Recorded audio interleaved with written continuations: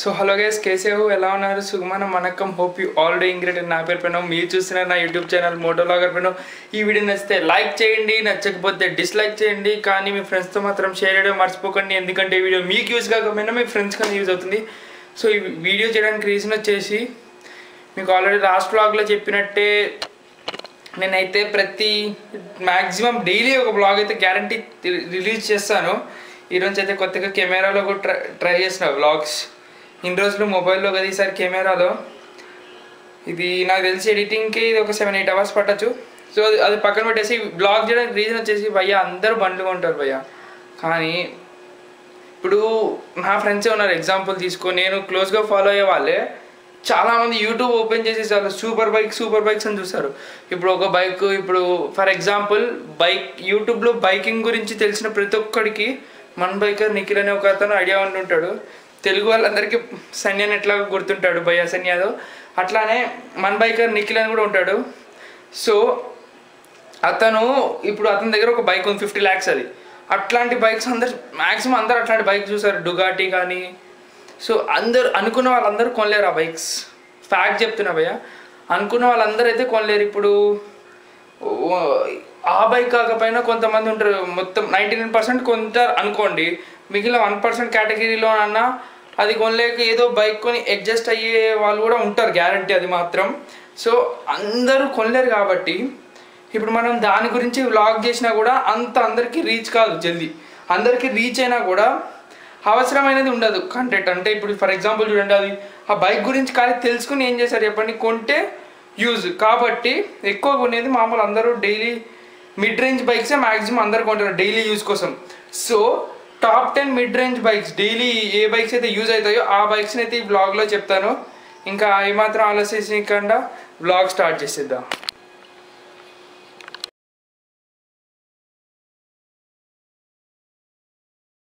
చూసుకోండి ఫ్రెండ్స్, ఇందాక mid range bikes అని చెప్పా కదా. ఇప్పుడు మిడ్ రేంజ్ బైక్స్ అంటే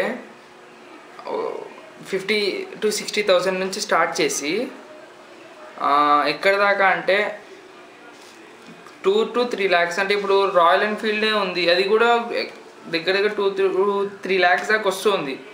సో అక్కడ దాకా మిడ్ రేంజ్ బైక్స్ అన్నీ కూడా చెప్తాను. అంటే మరి మిడ్ రేంజ్ అంటే కొంతమంది అనుకుంటారు ₹1,00,000 చెప్పి ఏంది రాయల్ ఎన్ఫీల్డ్ చెప్తుండు అది అనుకుంటారు.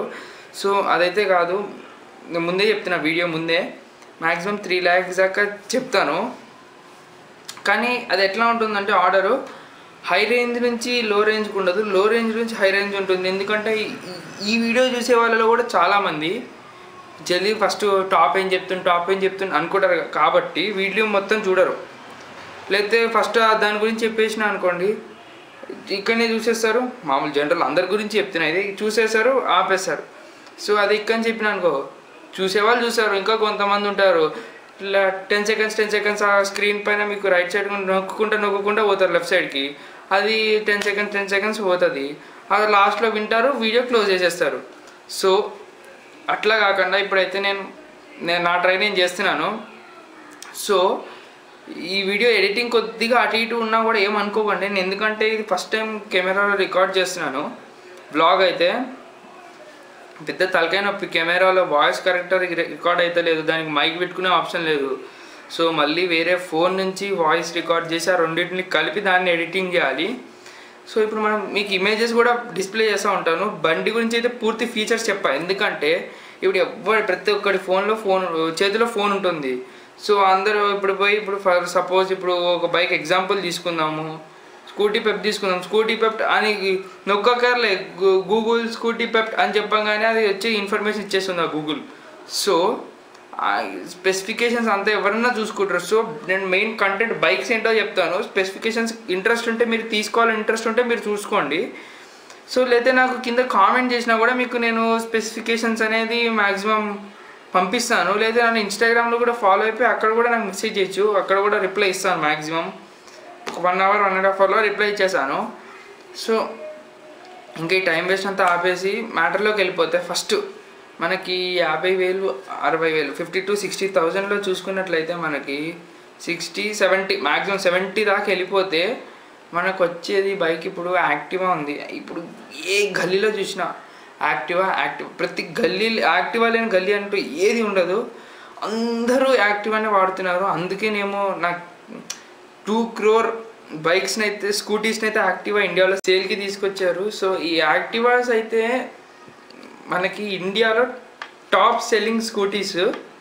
యాక్టివా నుంచి ఇప్పటికి ఇది 6th జనరేషన్ యాక్టివా కూడా వచ్చేసింది. అంటే దగ్గరగా ఒక 60 to 70 years అయినట్టుంది యాక్టివా వచ్చి. మధ్యలో యాక్టివా 125 తర్వాత చాలా టైప్స్ ఆఫ్ మోడల్స్ అయితే తీసుకొచ్చారు యాక్టివాలో. సో ఫస్ట్ ప్లేస్లో అయితే మనకి యాక్టివా ఉంది. బడ్జెట్ బైక్స్ కానీ బడ్జెట్ స్కూటీస్లో కానీ అది ఇచ్చే మైలేజ్ కూడా ఆ ప్రైస్కి 40 to 50 40 దాకా అయితే గ్యారంటీ మైలేజ్ ఇస్తుంది. సో ఆ రేంజ్కి అయితే యాక్టివా నన్ను అడిగితే చాలా బెస్ట్ అని చెప్పచ్చు. నెక్స్ట్ చూసుకున్నట్లయితే మనకి కరెక్ట్గా చెప్పాలంటే నాకు తెలిసినంత వరకు అయితే ఆ ప్రైస్ రేంజ్లో బెస్ట్ అంటే మాత్రం వచ్చేసి Splendor 100cc hero Honda Splendor. So ఈ బైక్ అయితే మనకి నన్ను అడిగితే చాలా వర్త్. ఎందుకంటే దాని ఇంజన్, హీరో ఇంజన్ అంత మంచి ఇంజన్ అయితే మనకి ఎక్కడ దొరకదు. ఎన్ని lakhs of crores పెట్టినా మనకైతే ఆ ఇంజన్ ఎక్కడ దొరకదు. సో ఇంకా చెప్పాలంటే అంత మంచి బిల్ట్ క్వాలిటీ ఉన్న ఇంజన్ అయితే మనకి దొరకదు. ఎందుకంటే దాని ఇంజన్ సైజ్ ఇంతే ఉంటుంది, 100cc ఇంజన్, కానీ అది నెంబర్ 1 ఇంజన్ అని చెప్పచ్చు. ఎందుకంటే ఇప్పుడు చూడండి, మీరు చాలామంది 1200cc లేదా 1500cc, ఇప్పుడు శ్రీమాన్ అని ఉన్నాడు, శ్రీమాన్ భయ్య, అతని దగ్గర ఒక 1250cc బైక్ ఉంది, 1100cc బైక్ ఉంది. కానీ బెస్ట్ అంటే స్ప్లెండర్ అంత పర్ఫెక్ట్ ఇంజన్ ఉన్న బైక్స్ అయితే అవి కాదు. ట్రయంఫ్ టైగర్ ఉంది. సో దీని ఇంజన్ అయితే బాగుంటుంది నన్ను అడిగితే, పర్ఫెక్ట్ ఇంజను. ఇది 15 years గ్యారంటీ వస్తుంది మీకు పర్ఫెక్ట్గా వాడితే. అంతేగాని మీరు మళ్ళీ బండ్లు కొంటాం, సైలెన్స్ చేంజ్ ఇస్తామంటారు, లేకపోతే కొంతమంది సైలెన్సర్ హోల్స్ కానివ్వండి అట్లాంటివి చేస్తూ ఉంటారు. సో అలా చేస్తే మాత్రం బండి మైలేజ్ ఖరాబ్ అవుతుంది. తర్వాత ఏ బండి అయినా ఒకటే, అప్పుడు మీకు హీరో హోండా స్ప్లెండర్ అయినా ఒకటే, తర్వాత రాయల్ ఎన్ఫీల్డ్ అయినా ఒకటే, చివరికి ట్రయంఫ్ టైగర్ అయినా ఒకటే. లేకుంటే ఇప్పుడు మనకి కొంతమంది ఫస్ట్ ఓకే ఈ 2 బైక్స్ చెప్పాక ఇప్పుడు చిన్న బ్రేక్. ఇప్పుడు ఏంటంటే చాలామంది నన్ను ఇంకోటి అడుగుతున్నారు, డుగాటి మల్టీ స్టారర్ తీసుకోవచ్చా అని. డుగాటి మల్టీ స్టారర్ అయితే మంచి బైక్. సో ఇంట్రెస్ట్ ఉంటే తీసుకోవచ్చు. Budget 25 lakhs. నన్ను ఒక ఇద్దరు అడిగారు, మీ ఇష్టం, బడ్జెట్ 25 lakhs పెడతామంటే ఆ ప్రైస్కి వర్త్. కానీ అదే ప్రైస్కి మనకి BMW 1250 GS కూడా వస్తుంది. సో నన్ను అడిగితే ఆ రెండిట్లో బెస్ట్ అంటే దాని రెండిట్లకి కంపారిజన్ వీడియో ఒకటి పెడతాను నెక్స్ట్.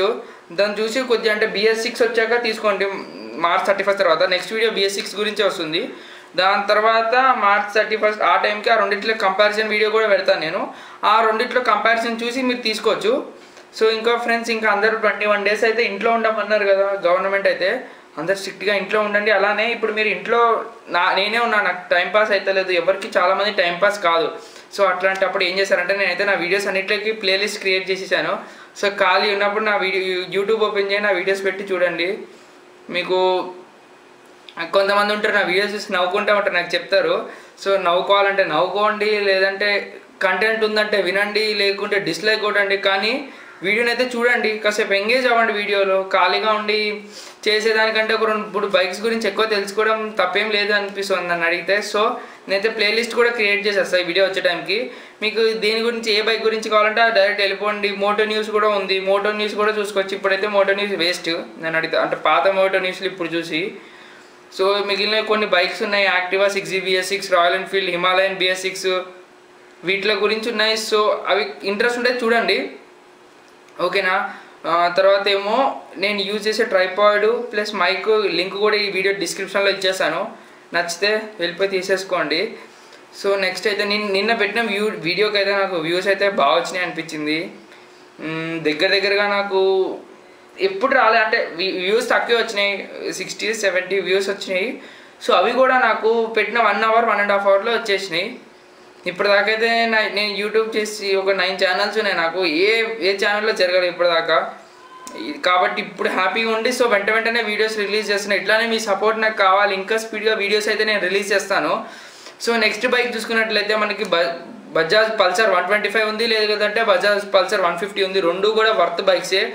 మీరు స్పీడ్ వెళ్ళాలనుకున్నా కూడా 125 తీసుకున్నా 90 వెళ్తుంది, 150 తీసుకున్నా 100 110 దాకా అయితే స్పీడ్ వెళ్తుంది మీకు. అలానే మైలేజ్ బాగా ఇస్తాయి, ఆ 240 దాకా అయితే గ్యారంటీ ఇస్తాయి మైలేజ్. రెండిట్లో ఇంజన్ మంచిది, 150cc ఒకటి 125cc ఒకటి. 125ccలో మళ్ళీ మీకు దాంతో పోటీ ఇచ్చే బైక్ అంటే మనకి డిస్కవర్ 125. ఆ రెండిట్లో కూడా కంపారిజన్ అయితే పెడతారు, డిస్కవర్ 125 వర్సెస్ పల్సర్ 125. అలానే 150ccలో అయితే పల్సర్కి కాంపిటీషన్ ఇచ్చే బైక్ అయితే మనం చూసుకున్నట్లయితే, నన్ను అడిగితే 150ccలో అయితే పల్సర్కి కాంపిటీషన్ ఇచ్చే బైక్స్ అయితే నాకు మంచివి ఏది కనిపించలే. కానీ 160లో హార్నెట్ అయితే పల్సర్కి మంచి టఫ్ ఫైట్ ఇవ్వచ్చు. లేకుంటే మనకి నాకు కరెక్ట్ ఎక్స్ప్లెయిన్ కూడా మంచి ఫైట్ ఇవ్వచ్చు, దాని సీసీ ఐడియా లేదు, కానీ అది ఎంత సీసీ ఉన్నా కూడా దానికైతే మంచి కాంపిటీషన్ ఇవ్వచ్చు.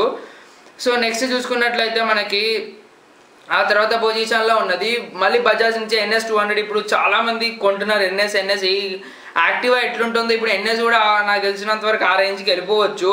సో NS కూడా ఒక మంచి బైకే, కానీ దాంట్లో కొన్ని 2-3 డిసడ్వాంటేజెస్ కూడా ఉన్నాయి. సో అదైతే అంత స్పెసిఫికేషన్స్ అయితే ఈ వీడియోలో చెప్పను.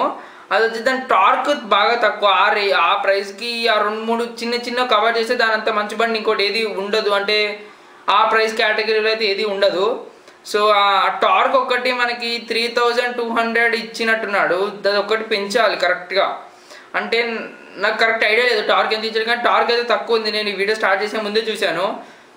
దాని తర్వాత మనం చూసుకున్నట్లయితే మనకి ఇంకో ప్రైస్ రేంజ్లో వచ్చేసినట్లయితే ప్రైజెస్ అయితే చెప్పను ఇప్పుడు. ఇంకా గ్లామర్ మనకి తర్వాత గ్లామర్ యూనికార్న్ రెండిట్లకి మంచి టఫ్ ఫైట్ ఉంటుంది ఆ బడ్జెట్లో అయితే. ఎందుకు గ్లామర్ ఫ్యాన్స్ ఏమనుకుంటారు, యూనికార్న్తో గ్లామర్ కంపారిజన్ ఏంటి అనుకుంటారు కొంతమంది. యూనికార్న్ ఫ్యాన్స్ గ్లామర్తో యూనికార్న్కి గ్లామర్కి ఉన్న చిన్న 2-3 తేడాలు ఏంటంటే, దీంట్లో డిస్క్ బ్రేక్స్ ఉంటాయి, దాంట్లో డిస్క్ బ్రేక్స్ ఉండవు. ఇప్పుడు నాకు తెలిసినంత వరకు అయితే 2020 మోడల్లో తీసుకొచ్చినట్టున్నారు డిస్క్ బ్రేక్స్, కరెక్ట్ ఐడియా లేదు, కానీ 2017-18 మోడల్స్కి అయితే లేవు. నెక్స్ట్ చూసుకున్నట్లయితే మనకి ఈ ప్రైస్లో అయితే దానికి నాకు తెలిసినంత ఫైట్ ఇవ్వలేదు. అది వచ్చేసి అపాచీ RTR 160 4V. ఈ బైక్ కూడా ఒక మంచి బైకే, మరి బడ్జెట్లో దానికి అంటే దాని ప్రైస్ సెగ్మెంట్లో దాని సీసీ 160cc సెగ్మెంట్లో హార్నెట్ కూడా దానికి అంత దగ్గర టఫ్ ఫైట్ అయితే ఇవ్వలేదు నన్ను అడిగితే. సో ఆ ప్రైస్ రేంజ్లో అది బెస్ట్. ఆ అపాచీ తీసుకునే వాళ్ళైతే ఆ ప్రైస్లో కావాలంటే అది కళ్ళు మూసుకొని తీసేసుకోవచ్చు, ఇప్పుడే కాదు ఎన్ని ఇయర్స్ అయినా కూడా ఆ బైక్ని అయితే మీరు తీసుకోవచ్చు. నెక్స్ట్ చూసుకున్నట్లయితే మనకి రాయల్ ఎన్ఫీల్డ్, చాలామందికి నాకు కూడా చాలా ఇష్టమైన బండి. సో రాయల్ ఎన్ఫీల్డ్ క్లాసిక్ 350 ఉంది, అది కూడా బెస్ట్ బైక్ అని చెప్పొచ్చు నన్ను అడిగితే. అంటే వీడేంటి మీరు అనుకోవచ్చు, వీడేంటి అన్ని బెస్ట్ బైక్ చెప్తున్నాను. నేను చెప్పేది ప్రైస్ సెగ్మెంట్ వైజ్. అంటే ఇప్పుడు రాయల్ ఎన్ఫీల్డ్ ప్రైస్ ఉంది కరెక్ట్ నాకు గుర్తులేదు, ఆ ప్రైస్లో ఆ రేంజ్లోనే అది బెస్ట్ బైక్. ఓకే, తర్వాత ఏమో ఫర్ ఎగ్జాంపుల్ స్ప్లెండర్ ఉంది, ఇది కూడా 70,000-80,000 ఉంది, దాంట్లో అది బెస్ట్ బైక్ అట్లా చెప్తున్నాను. తర్వాత మొత్తంలో బెస్ట్ బైక్ అనేది కూడా ఇంకో వీడియో వస్తుంది. ఇప్పటిదాకా అయితే ఈ ప్రైస్ సెగ్మెంట్లో అయితే రాయల్ ఎన్ఫీల్డ్ నన్ను అడిగితే బెస్ట్. 350ccలో దాన్ని బీట్ చేసే బైక్ రాదు, కానీ బెనీలీ వాడు దాన్ని దగ్గర 400cc బైక్ సేమ్ స్పెసిఫికేషన్స్ అయితే తీసుకొచ్చాడు. కానీ బెనీలీలో ఉన్న అడ్వాంటేజ్ ఏంటంటే మనకి దాంట్లో క్లచ్ పట్టుకుని గేర్ మార్చగలి. ఇప్పుడు అన్నింటిలో క్లచ్ పట్టుకుని గేర్ మార్చాలి, అప్పుడు స్మూత్గా ఉంటుంది బండి, మైలేజ్ కూడా బాగుంటుంది. కానీ బెనీలీలో మ్యాక్సిమం బైక్స్లో అయితే క్లచ్ పట్టుకోకర్లేదు, అదొక అడ్వాంటేజ్. అది సేమ్ అడ్వాంటేజ్ మనకి డామినర్ 250లో కూడా ఉంది, 2 lakhs చేంజ్ ఉంది ఆ బైక్, దాంట్లో కూడా సేమ్ అడ్వాంటేజెస్ ఉన్నాయి. సో 250ccలో డామినర్ తీసుకోవచ్చు ఆ ప్రైస్కి, లేదంటే రాయల్ ఎన్ఫీల్డ్ క్లాసిక్ 350 తీసుకోవచ్చు, లేదంటే ఇంకొద్దిగా పెంచుకుంటాను ఒక 5,000-10,000 ఎక్స్ట్రా పెట్టుకుంటానంటే అది వచ్చేసి బెనీలీ ఇంపీరియల్ 400 కూడా తీసుకోవచ్చు. ఆ తర్వాత వచ్చేసి ఇంకా లాస్ట్కి వచ్చేస్తే మనకి CB షైన్ కూడా ఒక మంచి బైకే, హోండా CB షైన్ ఆ ప్రైస్ సెగ్మెంట్లో అయితే. ఇప్పుడు దాని మీద కూడా చాలామంది అయితే బ్లాగింగ్ చేస్తున్నారు ఇప్పుడు. సో ఆ బైక్ అయితే మంచి పర్ఫార్మెన్స్ అయితే బాగుంటుంది ఆ బైక్ది, ఇంత పర్ఫెక్ట్ కండిషన్లో ఉంటే నీకు ఎంత దూరం అని వస్తుంది ఆ బైక్. కానీ అది కనుక ట్రబుల్ ఇచ్చిందంటే మాత్రం ఘోరంగా ట్రబుల్ ఇస్తుంది. సో అది తీసుకోవాలి అని ఇంట్రెస్ట్ ఉంటే మాత్రం సర్వీసింగ్ మాత్రం ఆపకుండా చేయిస్తూ ఉండండి ఎప్పటికప్పుడు. సో ఇవైతే ఇప్పుడు దాకుండా మనకైతే ప్రైస్ సెగ్మెంట్ బైక్స్. సో ఇంకా మంచి వీడియోస్ మీ ముందుకు వస్తూ ఉంటాను. ఈ వీడియోని లైక్ చేయండి, నచ్చకపోతే డిస్లైక్ చేయండి, కానీ మీ ఫ్రెండ్స్తో మాత్రం షేర్ చేయడం మర్చిపోకండి, ఎందుకంటే వీడియో మీకు యూజ్ కాకపోయినా మీ ఫ్రెండ్స్ కన్నా యూజ్ అవుతుంది. So this is Moto vlogger Pranav and see you in the next vlog.